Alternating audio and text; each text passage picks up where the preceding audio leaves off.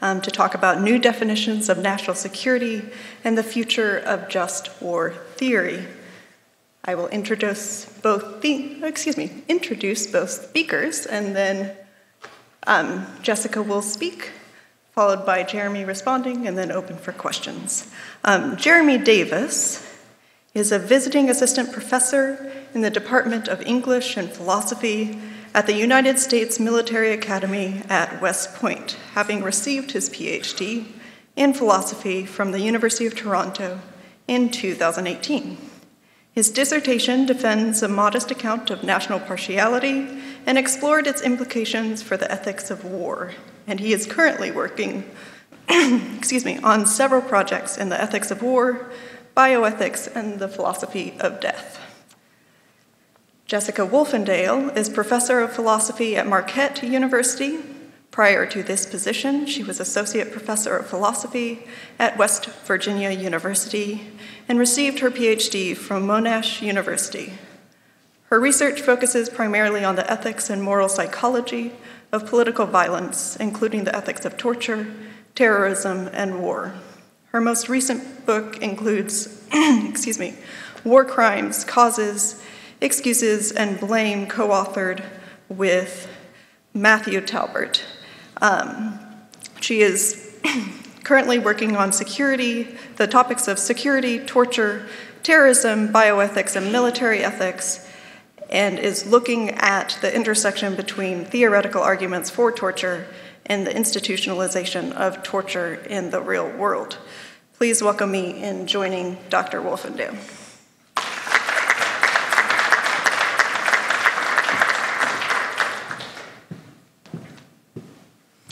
Okay, well, first of all, I'd like to thank Mark Wilson for inviting me to be here. It's a real honour, and I'm sort of excited to hear your comments and meet you after the talk as much as I can. This is very much a work in progress. So what I'm presenting here is a sort of initial argument that I'm thinking about in terms of thinking about how states use the concept of national security and what that tells us about the legitimacy and value of just war theory as a moral framework for evaluating states' use of force. So I'll just give you a brief outline of the structure of my talk. So first I'm going to talk a little bit about what I see as the problem in thinking about just war theory in light of national security. Then I'm going to talk a little bit about how we ought to understand national security if it is to play the role in legitimising force that it must play in just war theory in the context of just cause. Third, I'm going to look at how narrative security is actually used by states to justify the expansion of state power into realms well beyond traditional military force. I'm going to use Trump's immigration policies as a case study for this new concept of national security. Then I'm going to look a little bit about the implications of the gap between the definition of national security that's really required for just war theory and the way in which national security is actually used to draw out some possible implications for the value of just war theory as a framework for evaluating states' use of force. And 5, I'm just going to raise some possible alternative approaches to evaluating the ways in which states use the concept of national security and for evaluating a state's use of force more generally. Okay, so here is the problem, as I see it. On the one hand, we have a narrative about just war theory that presents a fairly optimistic view about its value. So in the optimistic view, just war theory is valuable because it actually has had a practical impact in restraining states' resort to violence. And backgrounding this, I think, is a conversation about what we want just war theory to do. Right? Is it merely a sort of set of theoretical tools that help us analyse sort of hypothetical justifiability of war, or is it actually meant to have a sort of practical import in terms of how states think and resort to the use of force? So in the optimistic view, just war theory has this positive practical import. So both has had, and Michael Walzer, I think, defends the view a little bit like this, it's had a real impact in constraining and restraining states' use of force. And, you know, it therefore follows that it is an appropriate moral framework to use when evaluating the morality of a state's use of violence. and specifically about the criterion of just cause under this sort of optimistic view. Having a criterion of just cause under the optimistic view actually does help restrict the use of wars to wars of national defence. So that's the optimistic view. Here's the pessimistic view, which is a view that I'm more inclined to take, I have to say. The pessimistic view is well expressed by Anthony Burke in a 2004 article. So here the claim, and again, this is also tied to what we want just war theory to do. Right? So the claim is not that just war theory is, as a theoretical tool, is of no use. The claim is that if we want just war theory to have an actual impact in restraining states' uses of force, then if it's failing to have that restraining impact, that's a problem with the theory, right? If we want the theory to have that effect. So in the pessimistic view, just war theory, far from restraining states' uses of force, can actually act as what Burke calls a legitimising framework. It provides a language, it provides a set of justifications that then applied, and they're very abstract justifications, so states can sort of use these to justify a sort of wide range of forms of strategic violence that really ought to be ruled out, strictly speaking.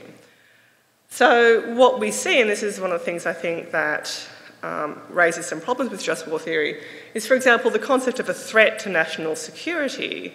A threat, the need for national defence has been used to justify the expansion of state power well beyond, defence of a state's borders from a military aggressor, which is a fairly narrow definition of just cause, typically. Another criticism we might have, or worry might have, is that the just war theory has ceased to be relevant or useful because, in fact, the distinction between an ethical framework for war, which also incorporates a wide range of special moral permissions. So one of the distinctive features of just war theory is that it's more permissive in terms of the destruction that can be visited on those who are engaged in armed conflict, right? You can expose civilians to a fairly high degree of risk, for example, under a just war framework that would not be permitted under a peace framework, say a policing framework, for example. So one of the worries that I'm going to raise in this talk is that this neat distinction between the sort of framework of war and the framework of peace is problematised because of the ways in which national security has collapsed the distinction between different arenas of state force. So it just may be that this distinction that just war theory is premised on, that there is this distinction, maybe is increasingly irrelevant in light of how states actually use force. So what I'm going to suggest at the end of the talk is that just war theory is actually no longer the appropriate framework. It doesn't actually help us to identify the relevant moral issues in the state's use of force. And also I think that it maybe does serve this legitimising framework that Burke talks about. Okay. So let's move on to the concept of national security. So the first thing I think to recognise is that national security is a relative concept. It's going to be relative to who is being secured, what values are being secured, and from what kinds of threats. So, from the get-go, it's actually difficult to come up with a kind of objective definition of national security.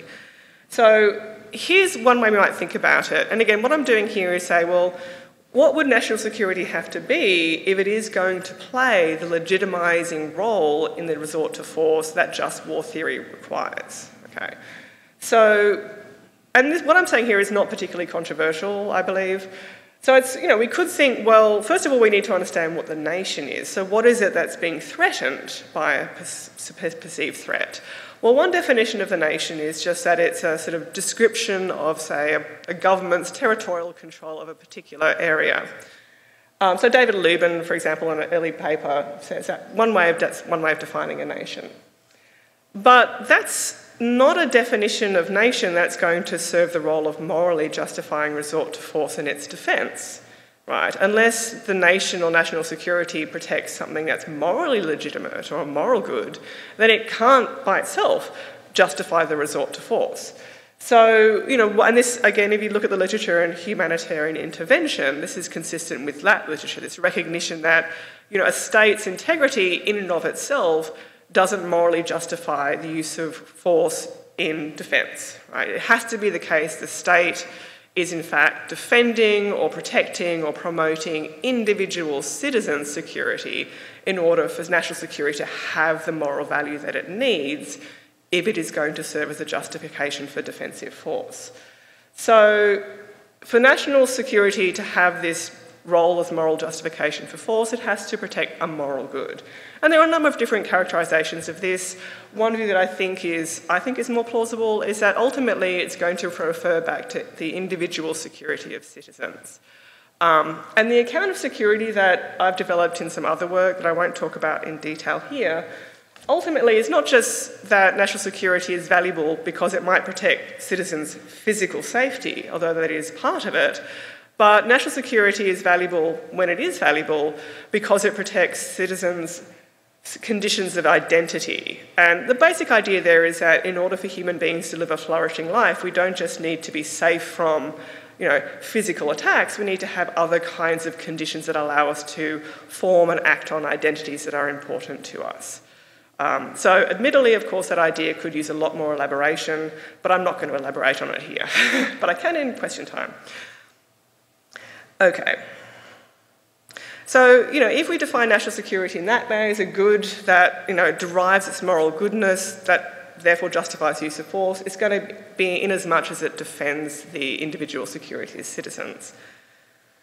So that means if we think about when a threat to national security would justify the resort to military force, then a number of criteria are going to be required. Again, these are pretty consistent with traditional ways of just war thinking about just cause. So it has to be the case that there is actually an objective threat to the security of citizens. And that word objective is actually really quite important. And one of the points I'm going to emphasise in how national security is actually used is that very often a perceived threat, a threat is created, which is then used to justify the resort to force, but that threat is not actually an objective threat to the security of citizens.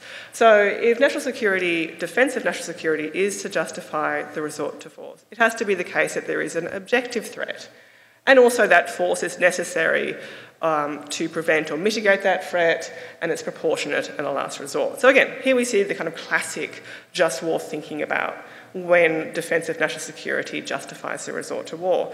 Now, it's very narrow. It's only going to justify the resort to war in a very narrow range of cases, and that's part of the, the optimistic view, which is that, well, this is intended to then restrict or constrain states' use of force to these kinds of cases. It also presupposes that we can objectively define the concept of a nation. That's also, I think, something that is going to turn out to be a little problematic. So that's the kind of ideal concept of national security as it ought to be used, I guess, in just war theory to limit the use of force.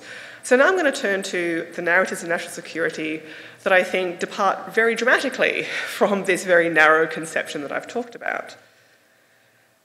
So, and this is a worry that has been raised, decades ago. So Arnold Wolfers in a 1956 paper raised concerns that the concept of national security had become essentially meaningless, that it was just a term that statesmen could use to justify pretty much any policy they wanted to justify. So worries about the expansion and lack of precision about the meaning of national security actually have a long history, right? So in some ways, when I talk about new narratives, the narratives I'm talking about may not be that new at all. In fact, they might reflect a long history of the ways in which the concept of national security has been used to justify the expansion of state power. So we've seen references to national security raised as grounds for not just wars of defence, but wars of aggression, regime change, the use of torture and indefinite detention, and the militarisation of the border. So again, these practices have sometimes been, well, often been justified on the grounds that they're supposedly necessary to protect some conception of national security, right? Okay. So there's actually, a really significant gap between the kinds of uses of military force that ought to be permitted based on the narrow conception of national security I defined earlier, and the uses of state force that are actually justified, or claimed to be justified by reference to protecting national security. Right, so that's the gap I'm interested in exploring. Now, one of the results of this sort of expansion of the concept of national security, or actually more than one result that should be troubling us, is that, first of all, there's been I can't think of the right word I want to use here. Well, basically, the boundaries between what we might think of as a traditional realm of military force, defence of the state from military aggression, and other arenas in which state power is exercised, such as law enforcement and immigration, those boundaries have become increasingly porous. Right? So we've seen what this has meant, rather than... There's two ways this could occur. So it could occur that, as state power, the realm of military force sort of is started to infiltrate these other arenas of state power, we might think there are going to be greater constraints on military force that come out of these other areas of state power, like law enforcement, which is traditionally a lot more restrictive, right? But actually the opposite effect tends to occur. Once you have the expansion of sort of military force and the concept of defending the state into these other areas, you also tend to get an expansion of these special permissions associated with the use of military force. And I think there are two areas in which this has occurred. So domestic law enforcement. So, for example, this has occurred in relation to the war on terror, where there's been an expansion of domestic police power, but also domestic law enforcement taking on board not just literally the technology of the military through access to, for example, mine-resistant, I'm going to get MRAPs, I can't remember exactly what all the letters stand for, but MRAPs, which are mine-resistant vehicles of some kind, and military technology and tactics and identity. So you actually see this infiltration of sort of militarisation into domestic law enforcement. And you also see a resultant sort of expansion in police uses of force, and sometimes against civilians as well. The other area in which it has occurred is in immigration, and I'll talk about that in a bit more detail in a moment. So we've seen, again, the sort of militarisation of the border, which actually also has a long history in America. It's not actually that new. And also the subsequent spread of military special permissions and, for example, indefinite detention, right, is something we normally associate with prisoners of war, and is now being applied to immigrants.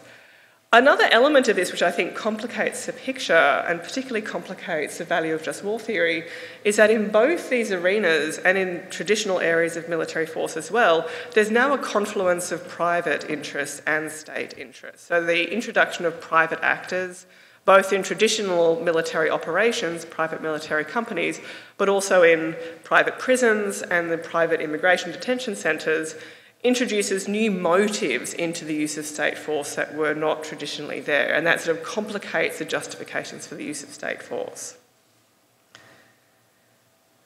Okay. So let's turn to my case study, which is Trump's immigration narrative. So this is meant to be a case study sort of illustrating the ways in which national security as a concept has been used to justify this kind of expansion of state force and this collapse of boundaries between the military realm and other realms of state power. So from before the election, Trump's immigration narrative was characterised by the description of immigration, and I'll caveat immigration from certain areas and of certain kinds of people, as a threat to national security. So he said, for example, in a 2016 political advertisement that, we don't have a country if we don't have borders. So what he's generating is a narrative of immigration as a threat to the very existence of a nation itself. That without immigration controls, you have no nation, right? You have no country. So that's a narrative of immigration as an existential threat, right? And I was originally going to compare this with the narrative of terrorism as an existential threat, but due to time constraints, I decided to drop that. But I do think there are interesting parallels with this construction of certain kinds of threats as existential, as playing a very important role in justifying the expansion of state power. Okay, and what's also interesting in Trump's narratives about immigration is he combines narratives about criminality with narratives about terrorism. So he's drawing on pre-existing narratives of terrorism as being an existential threat and one that warrants the use of not just war, but, for example, torture and indefinite detention, with this other narrative that refugees and asylum seekers are criminals. So that's a kind of domestic law enforcement narrative, and he's combined the two. So he says in an interview in 2015, half of them referring to immigrants and asylum seekers, are criminals, and you certainly have terrorists. So he's sort of combined two different kinds of threats to support the claim that unchecked immigration is a threat to the survival of the nation.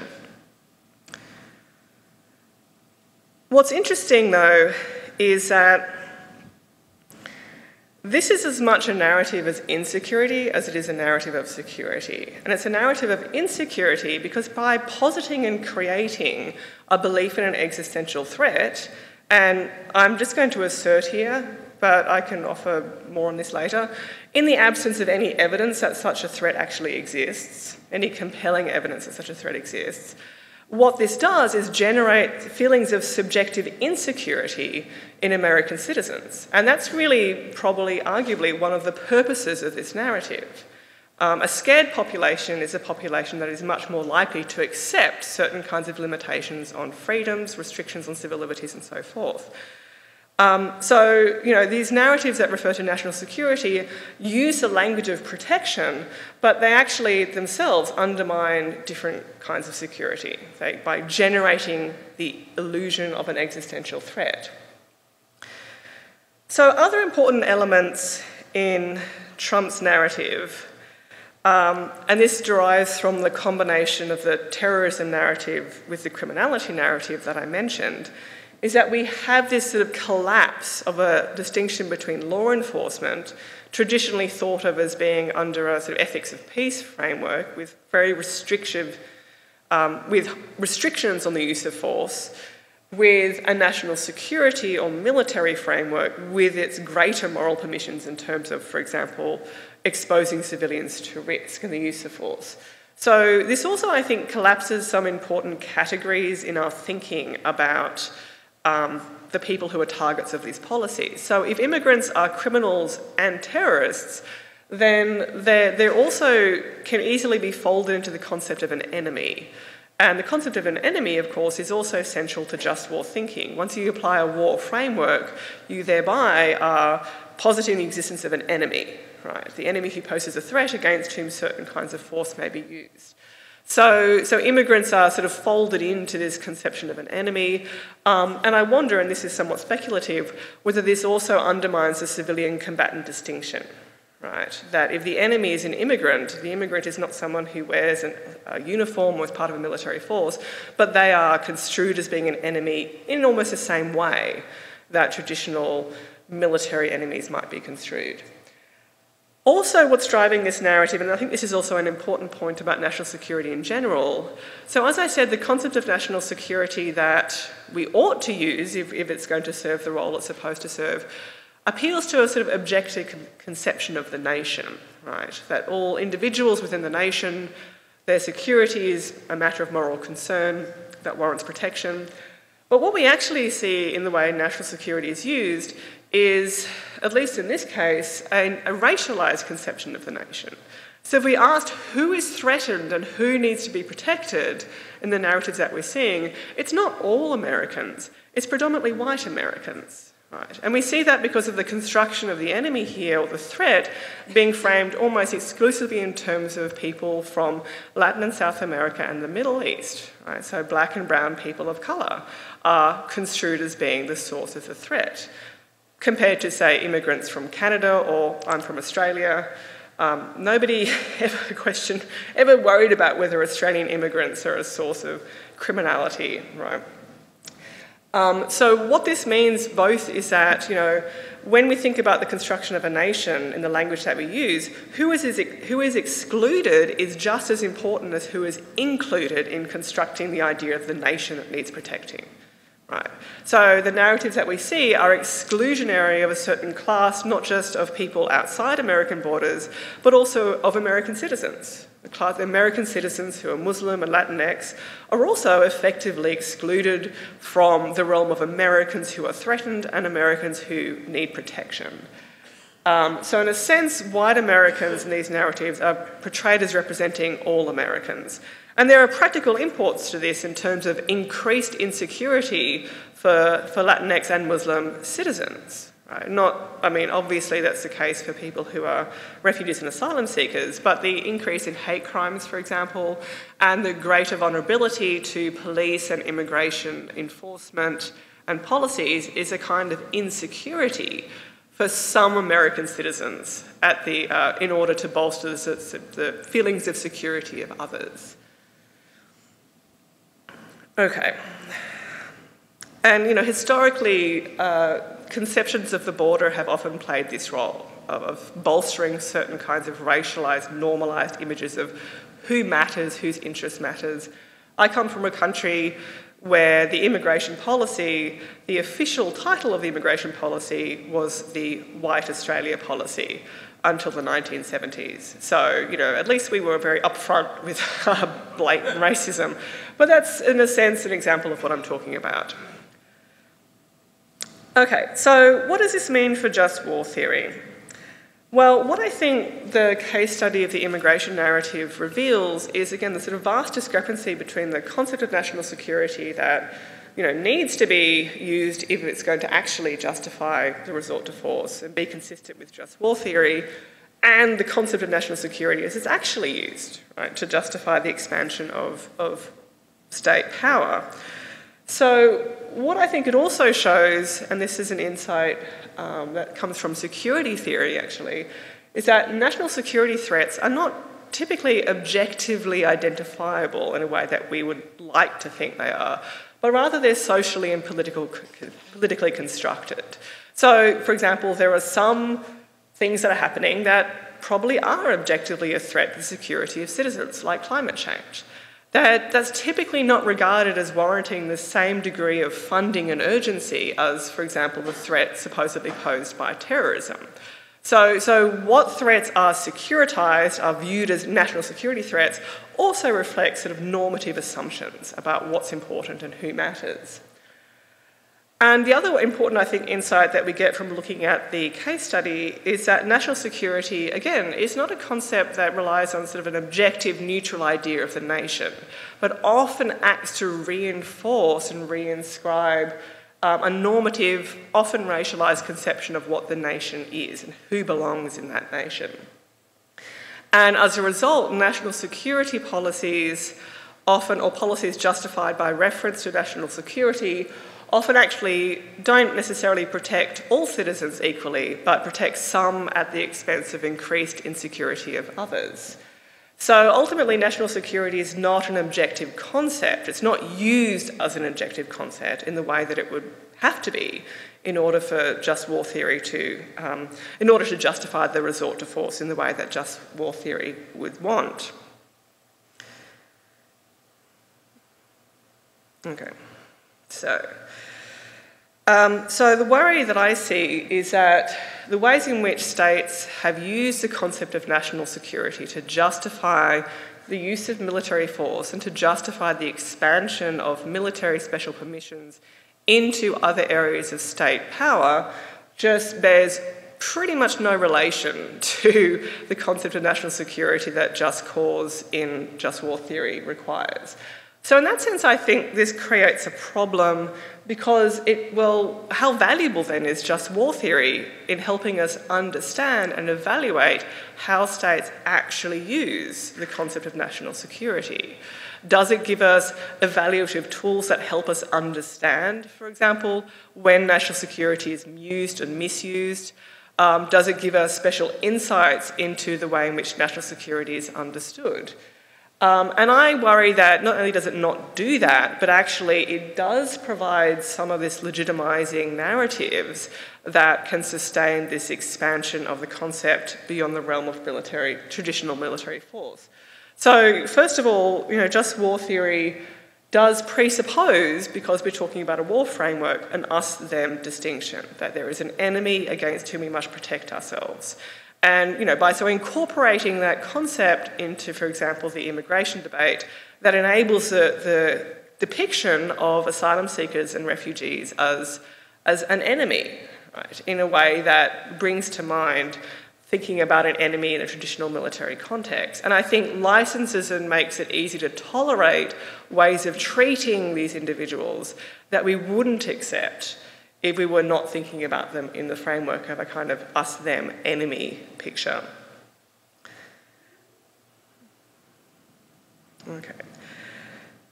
And the other problem, I think, is because, just war theory is premised in an idea that, the context of war justifies, requires a sort of level of permissive use of force that wouldn't be required in other arenas. By this expansion and by appealing to kind of just war ideas, we do get this expansion of military special permissions well beyond the scope of traditional military force. And I think just war theory also assumes an objectivity in relation to the concept of a nation and the concept of a threat that is pretty under theorised. So I haven't seen a lot of work from just war theorists really kind of drilling down into, well, what is a nation? What is a threat? What counts as national security? So I think some of this problem is perhaps that just war theorists have not been engaging with work in other areas which have been looking at these issues.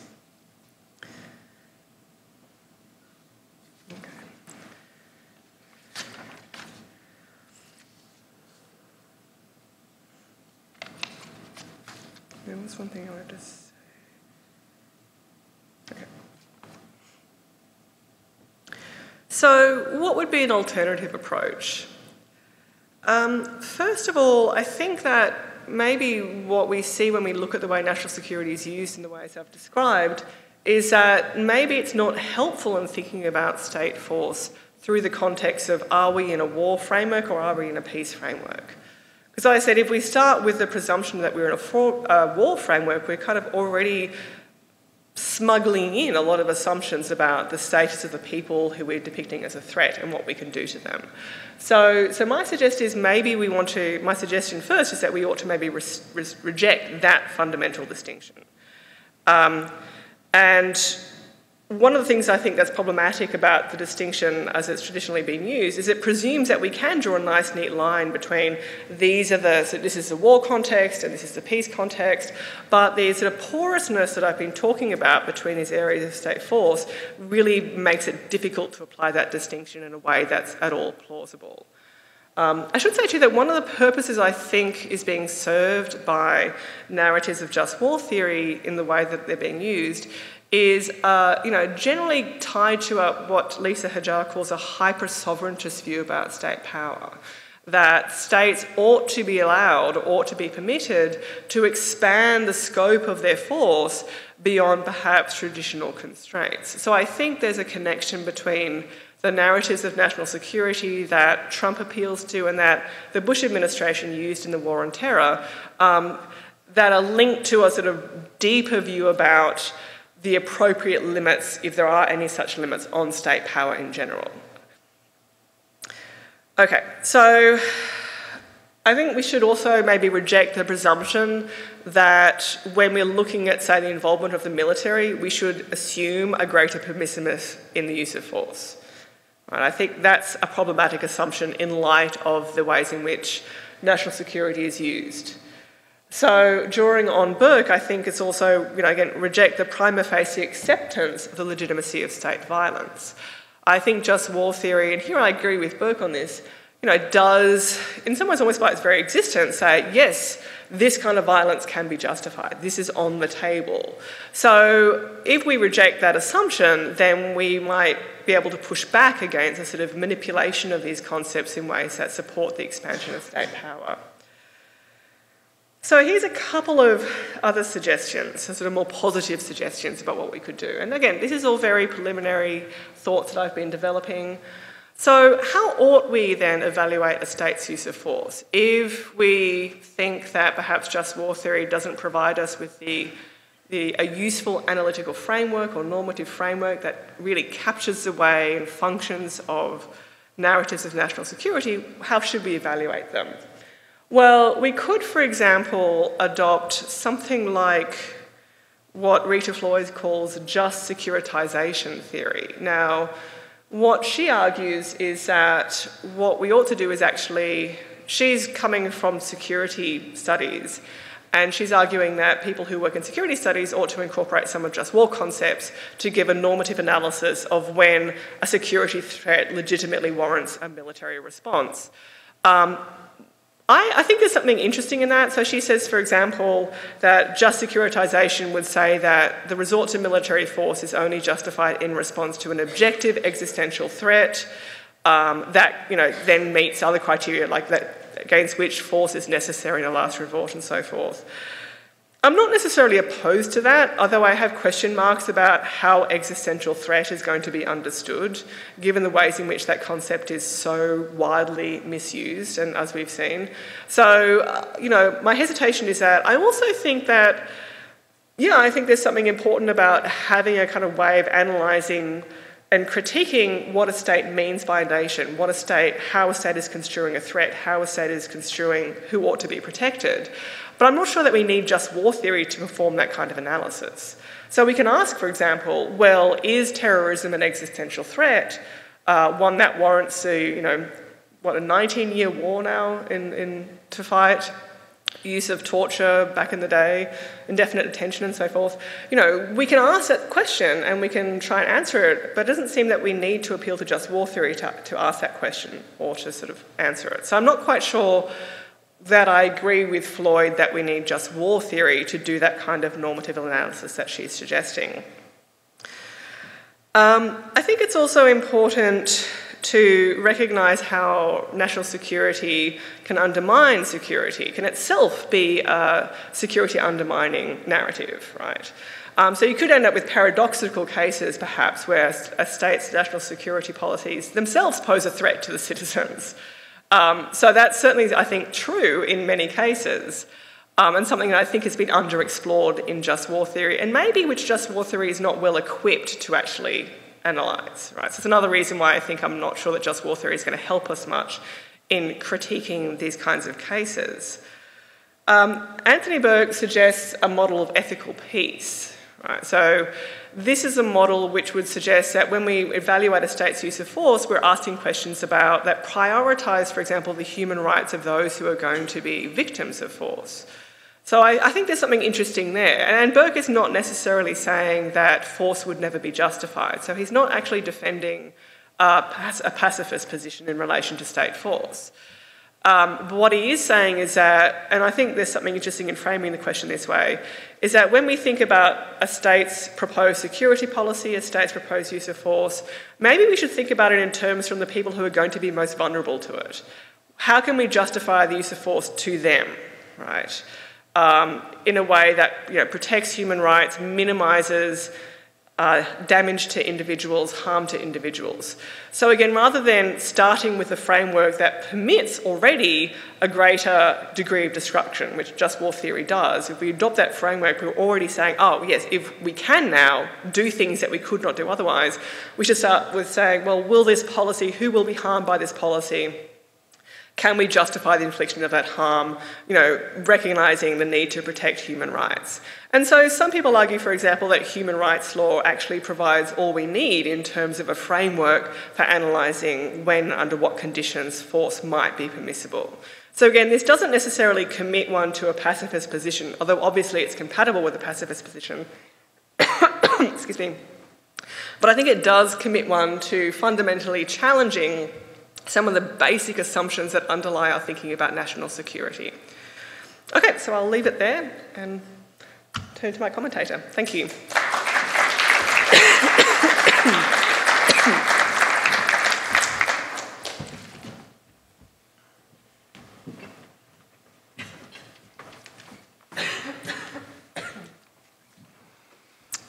All right, so I just want to begin by thanking Jessica for what was really an interesting paper to work through. A lot of these ideas, it seemed to me sort of under-theorized in the literature as far as I can tell, so I thought it was a really great opportunity for me to kind of think through these and hopefully for some good discussion. What I want to do today is just kind of focus on a few specific things. What I would say is I'm broadly sympathetic to the core concerns and some of the issues that were brought up in the talk. and what I assume were kind of the thoughts that prompted the discussion in the first place. So I'm broadly sympathetic with a lot of the sort of main ideas, but I admit that I'm a bit skeptical about some of the conclusions that Jessica wants to draw, so that's kind of where I'm going to focus my attention in these comments. So I want to do a couple things. First, I want to suggest that the problem for the just cause condition that Jessica raises is actually quite a bit more pervasive than she has suggested, and in fact, I think it's just a problem that's going to apply across all moral theory. And so for that reason, I'm not so sure that the problem she raises is as much of a problem for just war theory as it might seem. And then I want to suggest that even if it is a problem, it shouldn't tell us much of anything about the moral framework for the ethics of war. So let me just start by recapping what I took to be some of the kind of most central or contentious claims and the main points of the talk. First, Jessica argues that the concept of national security has not been defined with sufficient clarity within the just cause condition, or it's used in a way that does not suggest that kind of clarity has been given. As a result of this, national security can be used as a sort of smokescreen for unjust war, morally bad acts, and so forth. She then argues that national security should be understood in terms of individual security, and then that we ought to jettison just war theory, or at least that just war theory has been seriously undermined as the primary moral framework for thinking about the ethics of war. Okay, so I'm going to set aside the questions about the particular definition of national security. As it happens, I had, in my original versions, I had a kind of another section where I was talking I'm a little bit more sympathetic to a non-individualist picture of this, but we can talk about that more. I'm sure people have questions about that as well, but I want to focus kind of on a different set of issues. And actually, I'm not going to say much about the Trump immigration policy stuff. I happen to be in a very strong agreement with that, which also gives me an opportunity to remind you that I'm speaking in my personal capacity and not as a member of the United States government. But anyway, I thought that was very convincing and I'm very on board with that. So I'm going to focus on a different kind of subset of issues. So let me begin with the claim that Jessica raises about the just cause condition. So Jessica points out, rightly I think, that the just cause condition is ripe for abuse, in no small part due to the fact that it permits, the cause permits extraordinary use of force in defense of, among other things, national security. She then discusses how the idea of national security has been and can be easily manipulated to attempt to justify, or in the minds of some, actually justify certain morally bad actions, and which, given its role in the just cause condition, suggests that the condition itself is ripe for misuse, and then more broadly the framework in which it plays a central role. So again, I think it's right that this happens. I think it's right that the condition's misused in this way, and I think the Trump immigration policy is really an excellent illustration of that, particularly in recent times.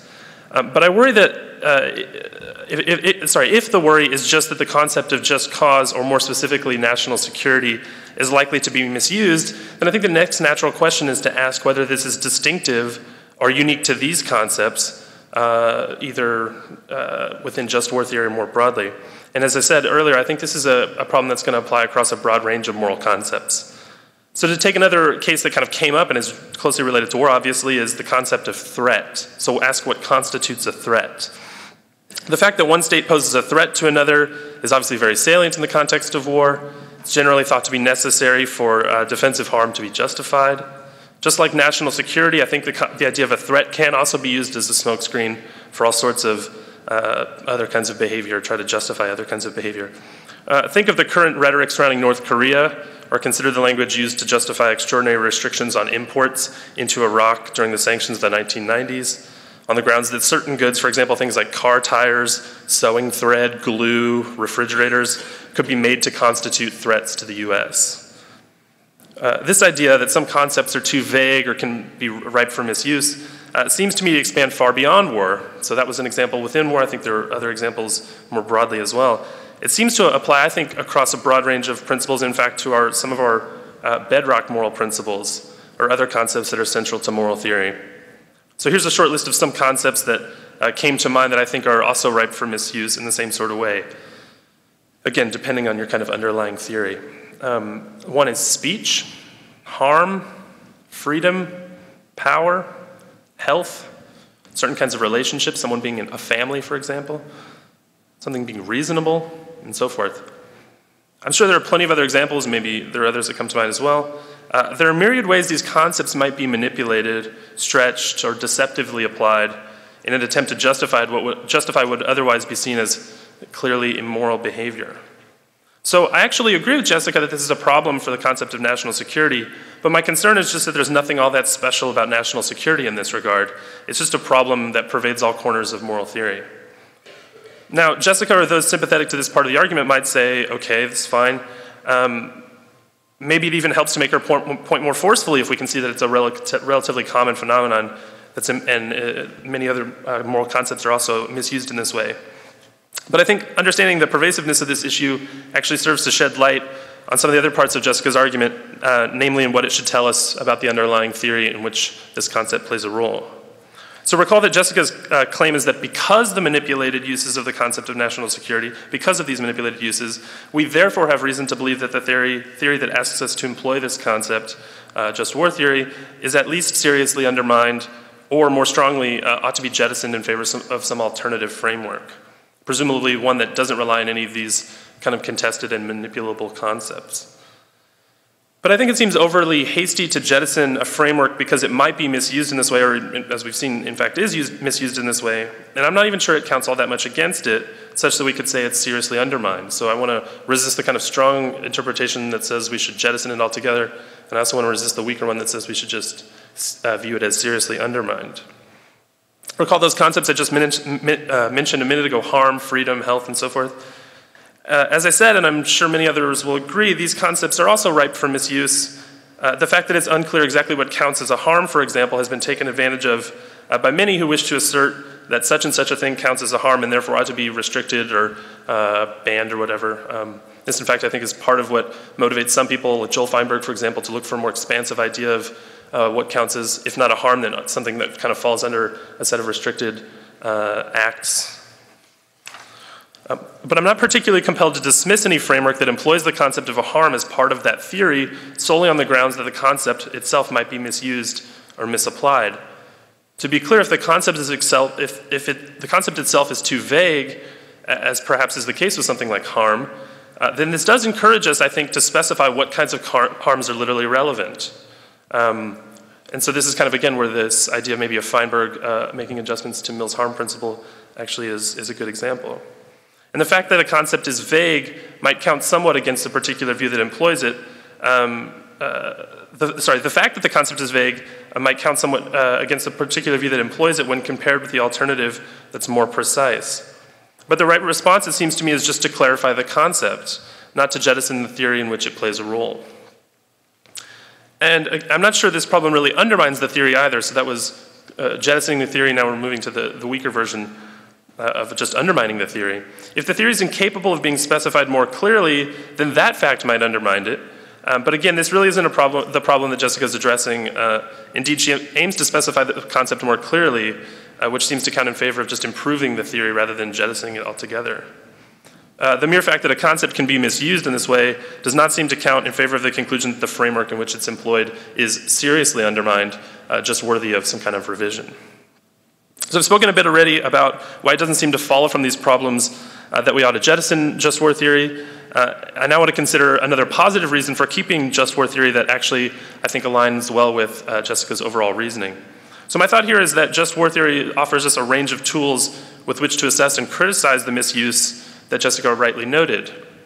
So for example, when President Trump claims that migrants crossing the southern border constitute a threat to national security, we can argue, employing the just war theory framework, that this doesn't constitute a threat of that sort, and certainly not a threat that would justify any sort of military force of the degree that is being proposed. Not by Jessica, but by Trump. When a leader invades a country without a just cause, we can insist that one must have a just cause to resort to war.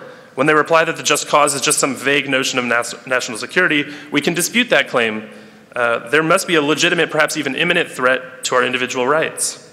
It's worth noting that the same thing is true with respect to our theorizing about what constitutes the nation. Jessica rightly points out that there's a moralized conception here, and a deeply problematic one at that, that's employed to discuss who counts as us when we talk about our security. It might be that just war theory is insufficiently precise on this point, and some of us might think that's a problem, but I tend to think that just war theory is right to punt on this question to those who theorize about the moral and conceptual nature of the nation. In any case, the problem again is that the idea of a nation, like many other morally loaded concepts, can be manipulated either overtly or covertly for perhaps nefarious ends. In other words, it's true that the concepts can and will be misused, particularly by those who do not care about morality. And as I've noted, this is just an unfortunate fact about much of moral theory. But a theory like just war theory offers us the dialectical resources for showing why those efforts to hijack legitimate moral principles will be misguided. They also give us the resources for proposing why certain actions are morally wrong, even if the people in question don't tend to care about that. So to be sure, alternative frameworks do this too, or frameworks like just war theory that are supplemented with other conditions, different interpretations of those ideas, and so forth. But we need a fully fleshed out theory, an alternative theory, to know whether it'll do better than just war theory on this front. And until we have something like that, it's hard to assess whether or not there's any framework that would do better than just war theory, and to what degree it might look like just war theory in the end, in which case maybe we're just disagreeing about something that really we seem to ultimately agree on. I think, so finally, just one more quick point and then I'll wrap up. I think a lot of the pressure to eschew just war theory that Jessica notes and cites others as tending toward stems from the fact that it's seen by many of those familiar with it, not just as a theory used to assess moral actions surrounding war, but also, or perhaps primarily by some, as a kind of quasi-legalistic framework. After all, many Western leaders use concepts like just cause and proportionality in their kind of public addresses or attempts to sort of publicly justify war. And this is true at the global level, for example, in thinking about UN authorization and so forth.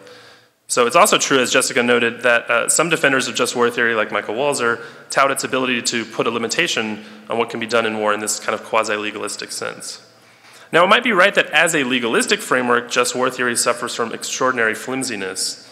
What counts as national security will be too ripe for political manipulation, and other concepts like proportionality, right intention, and so forth are going to be especially easy to claim that they're satisfied without much of a way to insist otherwise. And so if our target is this sort of interpretation of application of just war theory, then I'm closer to agreeing with Jessica that it's too flimsy to be helpful. Simply put, bad actors are not going to be bothered by moral constraints. And when we ask them to justify what they're doing, they're simply going to manipulate what we take to be the relevant moral concerns in favor of their preferred ends. But again, I think this is going to be true of any moral concept applied in these types of political environments. As far as I can tell, there's nothing distinctive about just war theory on this point, even with respect to this particular type of problem.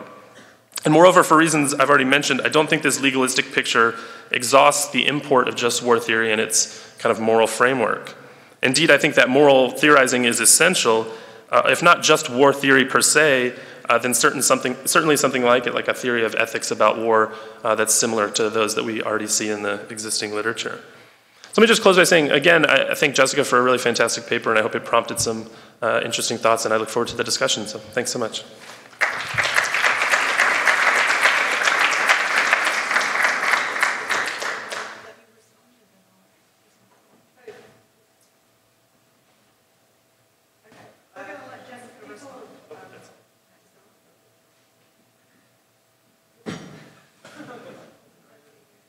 Okay. So thank you very much for those comments. I think you raised some really interesting points. So I just want to kind of have two responses. One is about this concern about whether the worry about national security being insufficiently well defined is something that's uniquely a problem for just war theory. Now, you're absolutely right that there are lots of moral concepts that are ripe for abuse in the same way, that are defined imprecisely, can lead to lots of disagreements about when the concept applies and what it means. I think my concern is that in just war theory... Oh, I'm sorry. So I think that the concern I have is that because of what we want just war theory to do, the worry about this kind of abuse has a particular kind of significance that maybe is less true in other kinds of contested terms, right? So if the goal of just war theory is to actually have a practical import on our ability to evaluate states' faults, then the fact that there are central key terms in this theory that are so imprecisely or shallowly defined is something that really does, I think, undermine the function for which it's supposedly, the function it's supposedly serving. So I think that would be one way, I think, of differentiating, but I do take your point that this is a problem that is probably not limited to just war theory. That said, I also think that my conclusion is not so much that we need to define national security more precisely, although I do think that It's also that the just war framework is not just using this concept, but it's importing a bunch of other assumptions which shape the way we think about national security. So my worry about adopting the just war framework when the word national security appears and the word threat to national security appears is that we're already then importing this assumption that, okay, this is going to be a more permissive area of force. There's going to be an enemy. So it's already incorporating other assumptions about what we might be permitted to do that isn't true if we, say, evaluate the concept of national security from a different framework that doesn't have those other assumptions built in. So I think that's an important difference. And so that's why I would also say, yeah, we can use just war theory. It does have some analytical tools to help us think about national security, but because of these other built-in assumptions, I think it's problematic. And I think we can get the same kind of questions about what is a threat, what's an existential threat, without necessarily having to import that framework to do that. So we can ask the questions and critique the policies that we need to critique in the ways that Jeremy mentioned, but I don't see that we need just war theory to do that. We have existing frameworks, in fact. We have a human rights framework. We have a framework of thinking about, there's the ethics of peace framework associated, for example, with policing. That could provide some tools. There are analytical frameworks that we already have that probably could do the job in helping us say, well, is this a threat? What is a nation? Is force justified? If so, to what extent? So I'll leave my response there and we can open up to comments. Thank you. It's open for comments over here in the left-hand corner.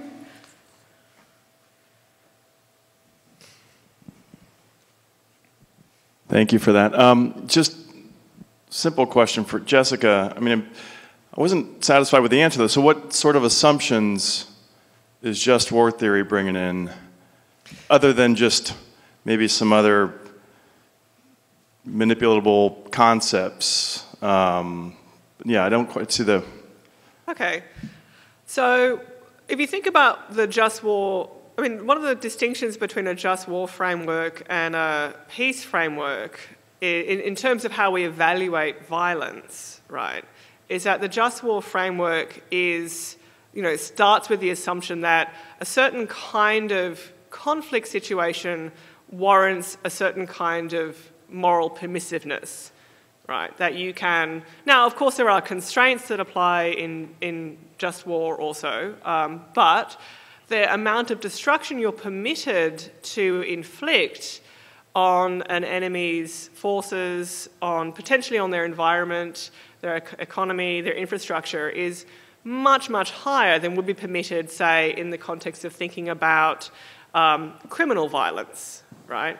So, and this is a point that other people have made, I'm not saying anything original here.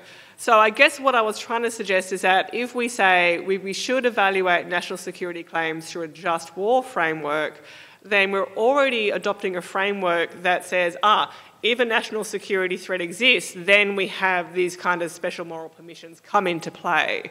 So that was what I wanted to push back on. I don't know if that helps clarify my meaning. Whereas if we start from, well, what the questions we want to ask are not whether we are at war and therefore now we're in the realm of these special moral permissions, but, is this use of force going to, for example, violate the human rights of those subjected to it? Is it going to cause more harm than good? So certainly there are concepts from just war theory that obviously are going to be relevant to any kind of evaluation of force, but I don't think you need the framework as a whole to make sense of those concepts and how they might apply. So we can ask, is immigration an existential threat? Is military force warranted as a response to that threat? And we can ask those questions without necessarily assuming that we are in a war framework to begin with. So I think that's what I was trying to suggest. I do agree, I think that needs more elaboration. But I think my intuitive sense, there's a just war theory because it's a package, right? When you incorporate the theory or the framework, you're incorporating a bunch of different assumptions that maybe themselves can serve to already legitimise some kinds of expansions of state power, right? Rather than critique them. Yes, here and then in the front. Yes, sir. Oh, the microphone, thank you. I want to appreciate your clarification of how the expansion of war has occurred in this country. I like your example. I think we're starting to recognize that the war on drugs has been a disaster. We're finally starting, and I also like that you are trying to offer ways that things could be done, such as you were speaking about how do we justify this to the most vulnerable, something there. And I'm thinking, as you mentioned, you were not supporting a pacifist position. You don't have to. Pacifist originally simply means a person working for peace. And I might note this conference is an ethics of war conference. It's not really an ethics of peace conference, which could be a whole nother 2-day conference.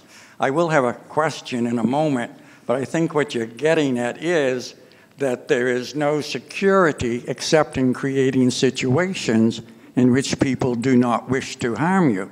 That would be a notion of a peace. So very practically, we have not declared war since 1941.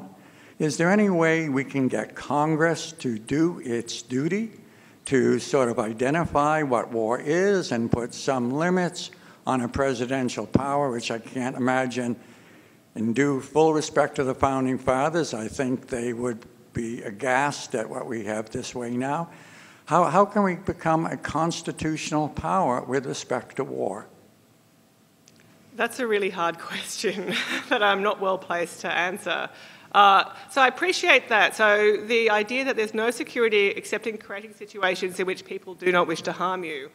One of the things I would say is that, absolute security is impossible as a goal. So any policy that claims to be in the business of creating absolute security from a threat is already suspect, because there is no such thing as absolute security from all possible threats.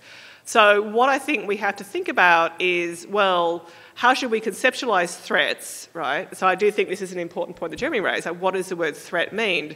But also that's going to be related to assumptions about whose interests matter, right? Who needs to be protected? So challenging the way the concept of threat is used is very important as well. And one of the things that I've worked on in a different paper, and I like saying that because then it means I don't actually have to give you the argument. I can just say what I said. Is that, if we think about individual security as incorporating what I've called moral security, so security in one's basic moral standing, right? Security in the sense that one can live in the world with the assumption that one's interests are taken to matter at some basic level, right? Then that raises interesting possibilities that there could be situations in which state practices can be construed as security threats in a way that's not traditionally thought of. So, racial sexual discrimination, in my account, could be construed as a threat to moral security. Well, they are a threat to moral security in my view. And so that raises the question about whether we want to think of the duty to fight discrimination as being part of a state's duty to the security of its citizens. So there's sort of interesting, I think, when you start looking at what is a threat and what is security, that raises new ways of thinking about what a state's duties are. In terms of whether we can get Congress to do anything, I'm really pessimistic, but I'm pessimistic partly because, and look, I'm not an American citizen, so I'm sort of here as an outsider, but there don't seem to be any positive steps that are occurring that would effectively, achieve the goal that you were hoping to achieve. In fact, I do think that there are, processes in terms of who has access to democratic participation, who is able to influence decisions that are really problematic and are going to sort of really reinforce the difficulties that we already see in reigning in constitutional power. And this can be traced back, again, someone who is a law professor would know more about this than I would, but decisions over the last 20 years that have progressively limited the checks on the president's power, right? There's been an erosion of checks and balances, which has led to... And so the idea of a hyper-sovereigntist view, which I mentioned earlier, I think we're seeing a rise in that there's the idea that the state, there should really be no limits. And that was made very explicit in the War on Terror in one of the torture memos where John Yoo actually said, essentially, that there should be no limits at all on what the president can do to protect the country from a perceived threat. Right, so that's a sort of driving narrative, I think, that underlies some of these narratives that I've mentioned. That's the gentleman in the front here, and then... Thanks, Jessica. I really enjoyed the talk. I was struck by what your talk seemed to imply about our method for the ethics of war, and this might actually be underlying the discussion you had with Jeremy. Typically, we think of moral theory as being prior to practice. You can completely abstract from the practical world and develop a theory, and then you apply it. And one way of reading your concern is there's a problem with the application of the theory. It can be abused and so forth. But it sounded to me like you might be suggesting we really should rethink this model of theory being prior to practice, and in some sense, practice should be informing the theory and in really interesting ways, because you were really trying to situate our ethical practice in narratives and socially constructed practices and so forth. And that seemed to be a really innovative way of thinking about this. I think that's an interesting way of framing what I'm trying to do, and I actually agree with that. And it's not that I object to theory. Right? I'm an analytical philosopher, love my theory. But I do think, particularly when we're talking about particular arenas of state power, there are problems when we start from a sort of hypothetical, theoretical position and then use that to sort of draw conclusions. And I think that's not just in relation to the ethics of war, but also, for example, in the ethics of punishment. So there are theories of punishment. There are philosophical theories of punishment about what it should do, but they don't seem to intersect or tell us anything at all about our actual punishment institutions. So maybe, and I think I'd agree with you, is what we want to do in relation to that is look at our punishment institutions and the assumptions, normative assumptions, goals those institutions are serving, and use that as a way of thinking about what punishment ought to be. So maybe, so I kind of like that idea, and I've argued in elsewhere that when we think about torture, we shouldn't start from hypothetical ticking bomb cases. We should start from, well, what is the reality of torture? What does that tell us? What does the reality of torture tell us about the morality of torture? So that is something which I think is really important, and particularly in areas of state violence. Now, that leaves open the possibility, of course, that the theoretical approach is valuable in other areas. I don't disagree. But I agree that there needs to be that. We need to, and I think in war we should say, well, what does war do? What do narratives of national security do? And what does that tell us about how should we think about state violence, right? So yeah, I like that way of framing it. Thank you. Then here, and then in the center. Thank you very much. I'm very sympathetic to your project, and have probably made cognate arguments about problems with the just war theory, but I'm puzzled about your bullet point. Your first thing under alternatives was to reject the distinction between peace and war situations, and so I'm puzzled whether you want more precision or less precision. And even behind the question about the Congress being unwilling to declare a state of war, or declare war, it seems to me that the whole just war framework only works at all if war is clearly an exceptional state of some kind. So I'm wondering if it wouldn't, in fact, help in terms of your concerns, if the Congress was willing to say, we are now in an exceptional situation. We've now declared war. Other times, every other time, these conditions don't apply? So, I agree. I think that bullet point was a little misleading. So I wasn't arguing that there is no difference between situations of conflict and situations of peace. There are differences. The question is whether those differences warrant a different moral framework for the evaluation and the permissiveness of the use of force, for example, and the status of the people involved in these different situations. And so that was more what I was sort of questioning, rather than whether there be a distinction, because there clearly is a distinction. I guess I don't think, and I think the fact that Congress hasn't declared war is itself telling, because there's been the use of a war framework to justify, again, you know, harm to the supposedly unintentional harm to civilians, and I know that's a bit controversial, but, you know, the tolerance of the deaths of thousands of civilians at the very least, the use of these tactics that we've seen that I've talked about already. So even though there hasn't been, I don't think an official declaration of war is going to help really in looking at whether or not we think those are permissible.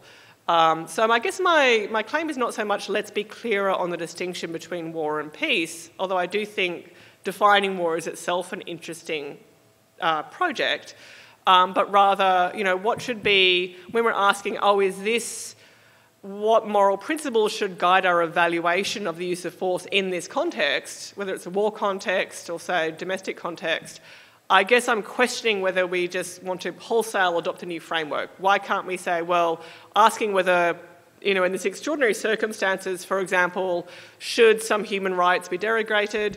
We can even answer that question without reference to just war theory. And in fact, human rights law itself does in fact have flexibility to allow for extraordinary cases. So Professor Mick Reagan is actually doing some work on that.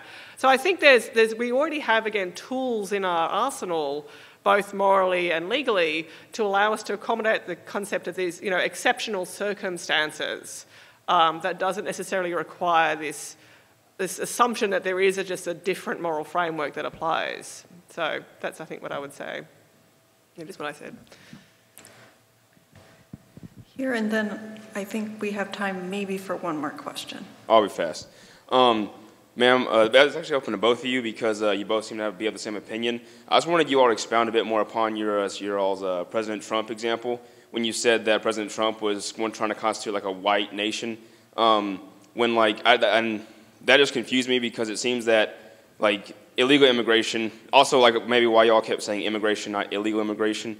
I just thought that was interesting. But like if illegal immigration threatens like every single like person in this country or some aspect of each community and each race, why did you decide to focus on trying to make an emphasis on the fact that it negatively affects the white race?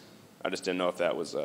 Well, one of the... Okay, so asylum seekers are not illegal immigrants, for one thing. There is a legal right to seek asylum. So it's misleading to use illegal immigration to characterise all of the cases that we're looking at.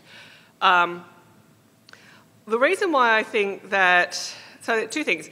One is an empirical claim about whether immigration, illegal asylum seekers, refugees threaten the security of citizens. And that's an empirical claim that has actually been evaluated, and there's very little evidence that it does pose a serious threat, right? There's very little evidence that immigrants of any kind commit more crimes than citizens. So that's the empirical claim, right? So given the lack of empirical evidence, what function then does this narrative that we're seeing serve, right?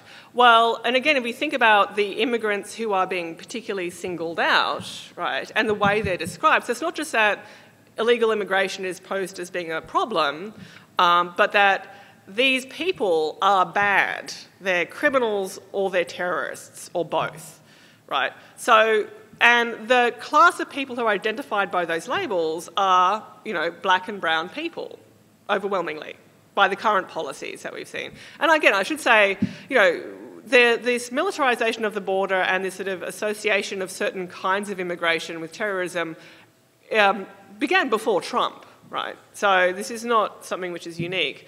But what does that then say to US citizens who are within those groups, who are black or brown, who are Latinx, who are Muslim? So if you have policies that say, you know, Muslims from these 7 countries shouldn't be allowed into the US because they're all terrorists, right? That's also saying something to the people in America who are from those countries. And it's sort of saying, you are like that, right? And again, if you look at the empirical evidence in terms of the impact of these policies and also the rise of things like hate crimes, you do see a disproportionate impact on US citizens who are Muslim or Latin American, right? So there's a concrete way in which these policies that are supposedly appealing to protecting all Americans really actually end up undermining the security of a group of Americans themselves. So there's a prioritisation of the interests of some Americans, and I should say supposed interests, because again, the claim that the interests of Americans are actually threatened by immigration is itself contested, but the supposed threat is, so the interest of these people who are supposedly threatened is used to justify the insecurity of others. So, but certainly there's, of course there are disagreements to be had about the extent to which immigration has those effects, but the evidence I've looked at least doesn't suggest it is anywhere near the kind of threat that it's portrayed as, put it that way. Did you want to jump in on that? Well, thank you, Jessica and Jeremy. We're unfortunately out of time. Hopefully this conversation will continue into the break.